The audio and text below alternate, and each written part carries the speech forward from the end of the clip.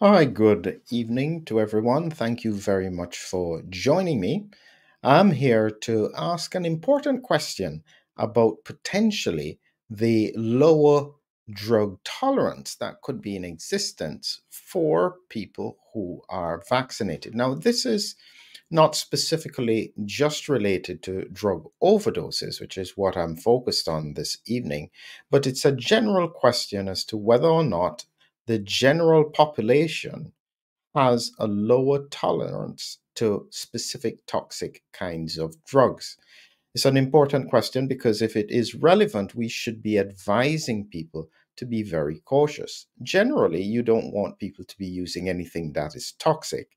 But even if they are, you want them to recognize the limitations of safety.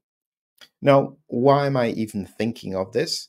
Well, as far as I'm concerned, when it comes to any adjustment in the way how health is operating, the first question in my mind is always, could it be related to the elephant in the room? Now, some people may say, no, you need to have evidence that the elephant is the problem. I go completely the opposite way. I say, no, if something has changed, you need to prove to me that it is not the elephant that is part of the problem. That's my approach. You can agree or disagree with it, but it is what I believe would be the safe way to make sure that we're not missing relevant things coming out of the pandemic. So before I start, I'll just like to remind you, if you had missed this presentation below, I'd like you to take a click on the link and try and see if you can view it at the discounted rates for the course. That's for those people who are interested. But getting back to the point here, lower drug tolerance in the vaccinated. What really am I talking about? I'm focused on Vancouver, Canada, and this was because of a very interesting bit of work that was done. So, in this paper here, we have that British Columbia, they were trialing drug decriminalization. The paper was published in February 2023, and they were highlighting that British Columbia is taking on the huge step of decriminalizing the possession of small quantities, not all quantities, of illicit drugs, including cocaine, methamphetamine, ecstasy, and opioids like heroin, fentanyl, and morphine. So, this is the baseline that I'm coming from. And in truth, it was largely because of a comment that somebody made about when they had seen Vancouver recently and they saw the amount of um, people who use drugs on the streets. This was relevant, that it caused me to think about it and go and look in a little bit more detail as to whether or not this could possibly be relevant to what was happening in relation to drug deaths. So I'll highlight here another important piece of the puzzle, and this is looking at the unregulated drug poisoning emergency dashboard in British Columbia. So this information is all freely available, and the link is below for anybody who wants to peruse it. And what I was looking at here was the paramedic attended opioid overdose event indicators. So they were looking at people who had overdose events attended by paramedics on a monthly rate. And you can see here that this is going all the way from 2015, and you can see here a steady rise, and then it plateaus here. And now this is now, I think, a little bit of time in the period where they were doing the decriminalization. So there's a stable period here. But beyond this point here, this is just beyond 2020 going into 2021, you see a significant rise up here, which has then been sustained over time. So the question would be, why would we see this kind of sustained pattern with regards to drug overdoses and paramedics and deaths? And this is the link that I think is relevant in terms of a paper that was published recently. And this paper was looking at sex specific differences in myocardial injury incidents after the COVID-19 mRNA booster vaccinations. And they were looking at males and females, and they found quite interestingly that the incidence of myocardial injury up to 30 days after the vaccine was higher in women than it was in men. This is different from what we used to see, where younger males were the ones who had the most significant events.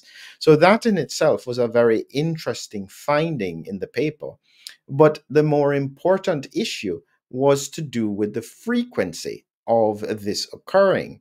And the frequency in the context of the paper was almost 2.8% when they looked at the discussion in the paper. I'll highlight it here so that you can see it.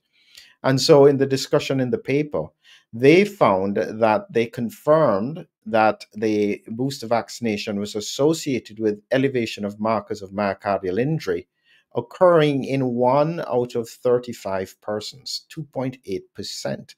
This is significantly greater than what had been estimated at 0.0035%. And this is what is tend to be quoted when they say that actually the vaccine is extremely safe and effective. And if you mention myocarditis, they will be referring to that 0.0035% rate that they noted for myocarditis. Remember, this study, in terms of troponin levels, was finding a 2.8%. That is a very significant difference. 1 in 35 people could have some degree of myocarditis. This is where it gets really interesting in the context of this group of people in Vancouver, Canada. Why would I select this? Well, they did a very interesting thing in this area, and it was really a good public health strategy at the time. They were targeting drug users in Vancouver for vaccination.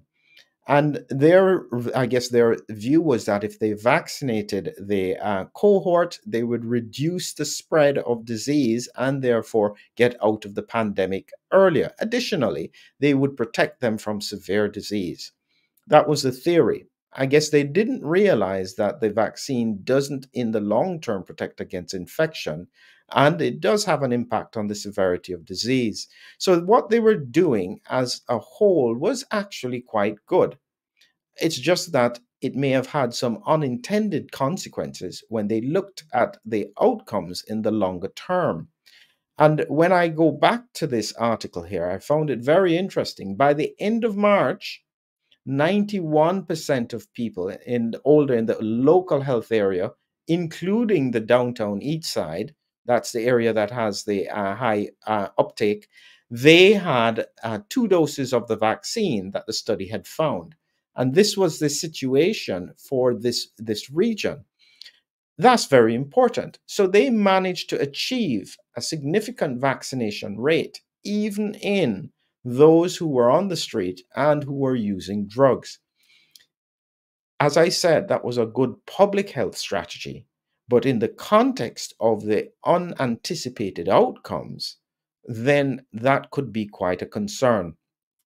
Here we have the British Columbia government news highlighting the unregulated drug supply chains claims 184 British Columbians in June of 2023. So this is just in 1 month that they had 184 people die.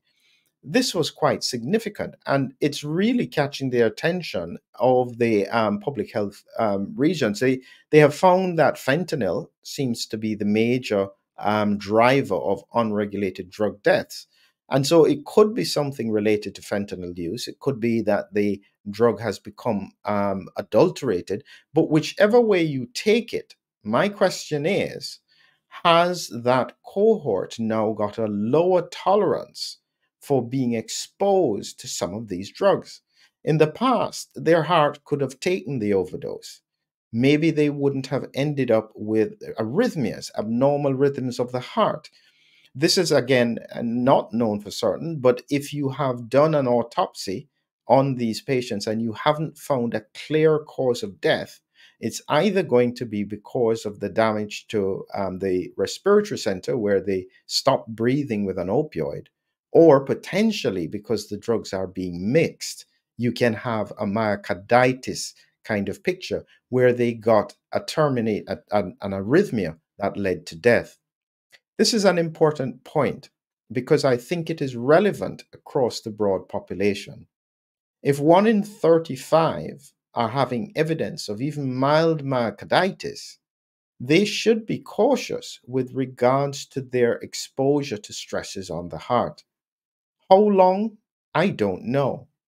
But until there is adequate research, until the scientific community has done its job of making sure that people are not at higher risk, especially in an environment where we are seeing higher rates of excess deaths in highly vaccinated regions, it raises the point that there is far more work to be done to make sure that everyone is safe.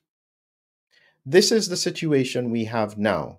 The responsibility is not to prove that there is a problem.